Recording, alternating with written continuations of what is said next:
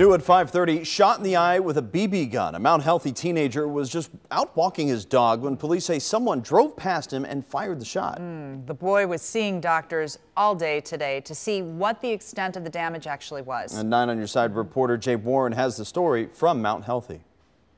It just happened like that fast. Issac McKinney was simply walking his dog here on Joseph Street when he was shot in the eye with a BB by someone from a passing car. When I got hit, I was more angry than sad. I was focused on how I was gonna survive type stuff. McKinney says that he might have been lucky. The BB hit the inside corner of his eye near his nose.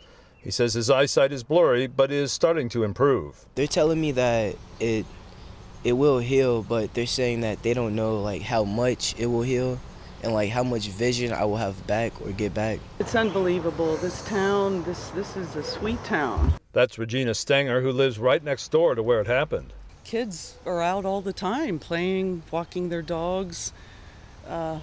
Unheard of, really. Diane Schmidt, a neighbor down the street, feels the same way. It was so senseless. It's hard to comprehend why somebody would do such a thing like that.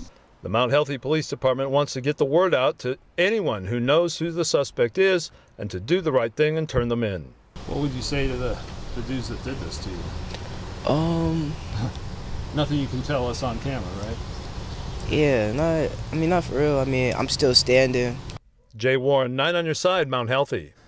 Well, speaking up and saying something is exactly what the Mount Healthy Police Department wants from the community. If you know anything that could help police catch the person or persons who did this, please call Crime Stoppers 513-352-3040.